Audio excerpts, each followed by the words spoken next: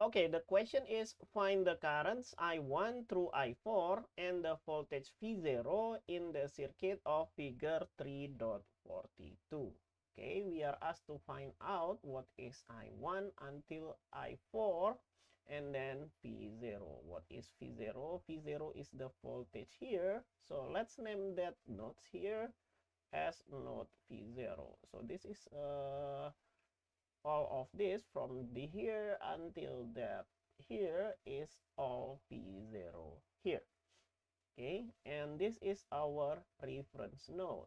So we will have this one here. This symbol is our reference node. Reference node, or some people say it that this is the ground node. And what does that mean? That means that the voltage here, V, is equal to 0, right? Because this is the reference node. So this one will be 0, right? And the first step to do nodal analysis is to, one, label the nodes. And then the second one, the second step is to what? Assume the direction of the currents. Assume the currents direction.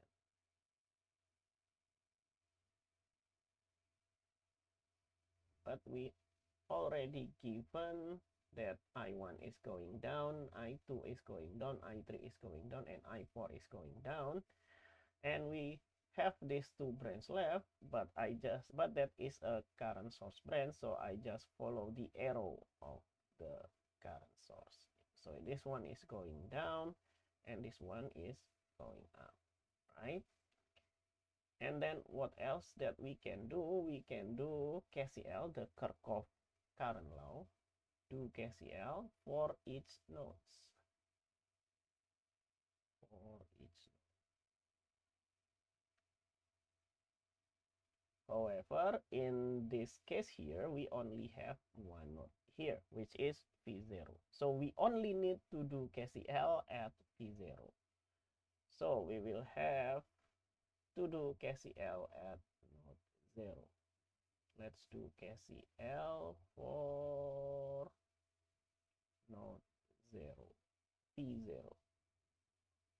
What does KCL say? KCL says that the sum of the current that goes in is equal to the sum of the currents that goes out, right?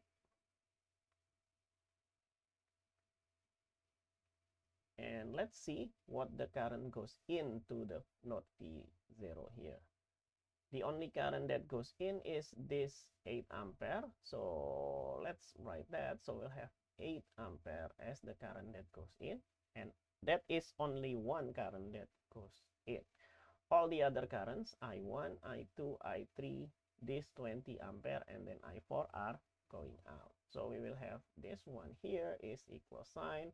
Now let's see, I1 plus I2 plus I3, and then plus 20 here, and then plus I4. Good. Now maybe let's subtract 20 for each side. So we will have minus 12 on the left hand side, and then we will have I1 plus I2 plus I3, and then plus I4. Okay, but I1 until I4 is unknown, so we need to find that out using Ohm's law, right? What is I1? I1 is V0 here, the current comes from V0, and the current goes to the reference node. So we will need to write it as V0. V0 is the node where the current comes from, and then minus 0 where the current goes to. It goes to the reference node divided by 10, like that.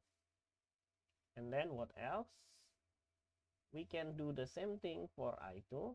The current comes from P0, so we'll have P0, and the current goes to the reference node, so we'll have minus 0.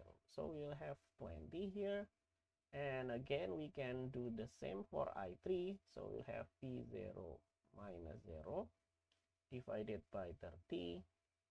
And finally, we will have this one here, P0 minus 0 divided by 60. Right?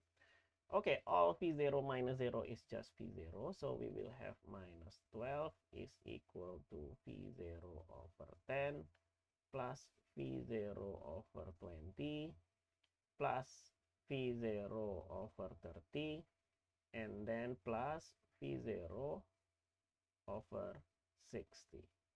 Good. Now we can multiply both sides by 60. Why? Because all the denominator here, 10, 20, 30, and 60 will cancel into this 60. So we will have minus 12 multiplied by 60. That will be minus 720. And this one will be 6 V0 plus 3 V0 and then plus 2 V0 and then plus V0. Right? And this one will be 9 plus 2, 11, 11 plus 1. So we'll have minus 720 is equal to 12 V0. Right? And so we can divide 12 to both sides. So we will have minus 60. Minus 60. And the unit here will be 4. And this is one of the variables that asked by the problem, right? Because we will have P0 here. Okay, what's next? We need to find out I1 through I4. So that is the last step that we need to do for this problem. Answer the question.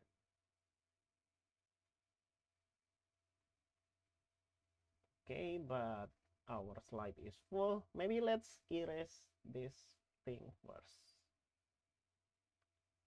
Okay, so we have P0 here, but from there we can calculate I1 through I4. Let's see what is I1 here. I1 is equal to where the current came from. It came from P0. Then minus where the current goes to, it goes here. So we'll have V0 minus 0 divided by the resistance between them, which is 10. Okay, so we know that V0 is minus 60. Let's plug that in. So we will have minus 60 over 10. And therefore, I1 is equal to minus 6 ampere.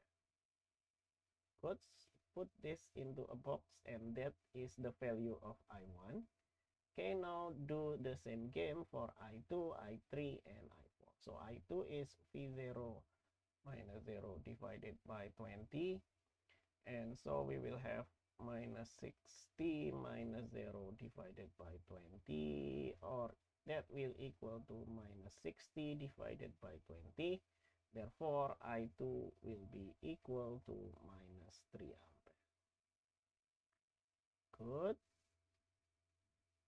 Okay, now let's do I3. It starts to get boring from here. V0 minus 0 divided by 30. And so we'll have minus 60 minus 0 divided by 30. So we will have minus 60 divided by 20. Therefore, I3 is equal to minus 3 ampere. Good. And then what else? We also have this game for I4.